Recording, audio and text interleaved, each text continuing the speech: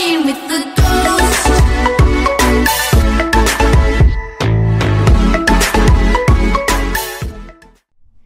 Hey guys, welcome back to my channel.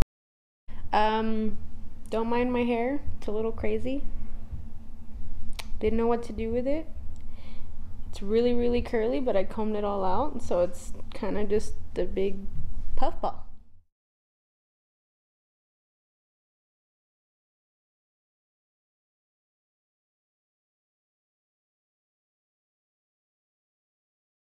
In today's video, my family wanted me to make these kinds of cookies. I helped my dad literally just now make pumpkin pies. So my stuff is already pre-measured. As you can see, it's a little bright. There we go. It's already pre-measured just so that there wasn't so much stuff out in the counters, because he was making 4 pies. So my stuff's there, all measured out. So we're gonna make these cookies, and these kinds of cookies are gonna be cheesecake cookies. I wanted to show you guys the pumpkin pies that my dad is making right now. They're in the oven, and my dad right here, I helped him make those pies. Eee, they're gonna be so good. I wish you guys could taste them. So I'm not good. gonna share. In all seriousness though, I'd like to wish everybody Look at them pies. So if you guys are interested, then just keep on watching. We're gonna start these cookies. So I'm, of course, currently using my phone to record this video. So I have to use my husband's work phone to follow the instructions. So give me a second while I get those. Okay. So we're gonna be mixing. I'm actually doubling everything on here because I'm gonna be sharing these cookies with a few other people. So it typically calls for 1/2 cup of unsalted butter, but I'm actually doing a full cup. So we're gonna put a full cup in here of butter. Yummy. Delicious.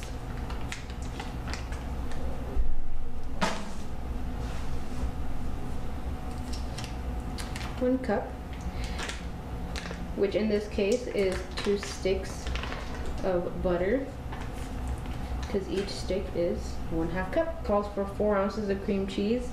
In this recipe, I'll be doing 8 ounces of cream cheese. So I'll be doing the whole thing. If I can open this freaking, oh come on. Also, it does say to have the butter and the cream cheese softened, so I did leave these out for a little bit, so they are absolutely ready to mix. They won't be hard to mix, as I'm struggling to get the cream cheese out. Okay, so now it says to mix these two together.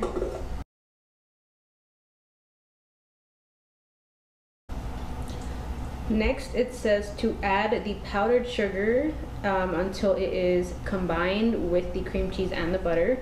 And it does say to do 1 1/2 cup of powdered sugar, but since I'm doubling it, I'm actually gonna be putting 3 cups of powdered sugar. So let's get to it.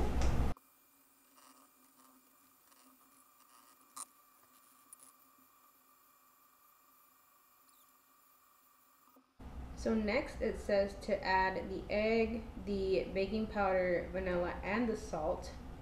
And the recipe calls for 1 egg, a 1/2 teaspoon of baking powder, 1 teaspoon of vanilla extract, and then a pinch of kosher salt. But since I'm doubling it, I'm gonna do 2 eggs. I'm still gonna do a pinch of salt.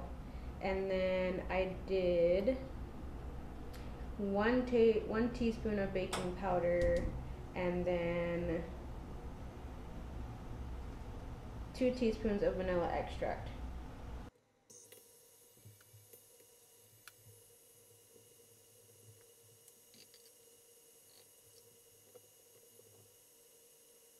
So next it says to add the flour little by little until it's fully mixed into the mixture, which will create a dough. And it asks for 1 3/4 cup of sugar, or excuse me, of flour, but since I'm doubling it, I'm going to be doing 3 1/2 cups of flour.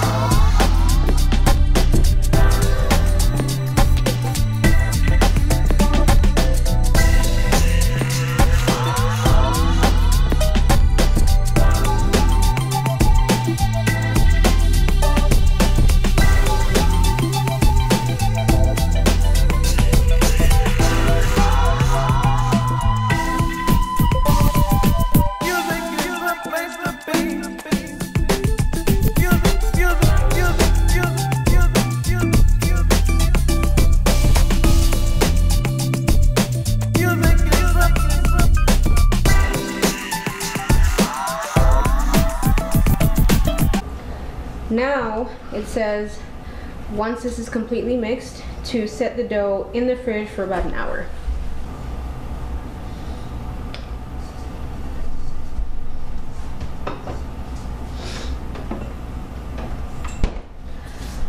Now that the dough's in the fridge, it's gonna be in there for an hour, so I'll see you guys then.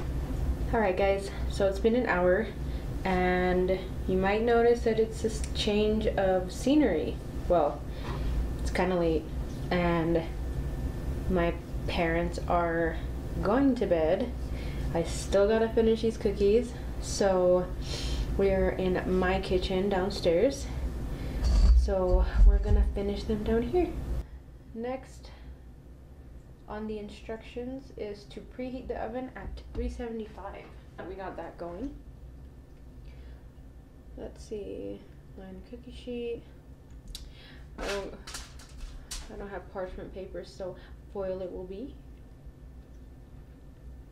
And then I got the mixture here, the cinnamon and the sugar mixed together, because once we get the cookies ready, I believe we coat them in that mixture and then get them ready to bake. All right, let's get to it.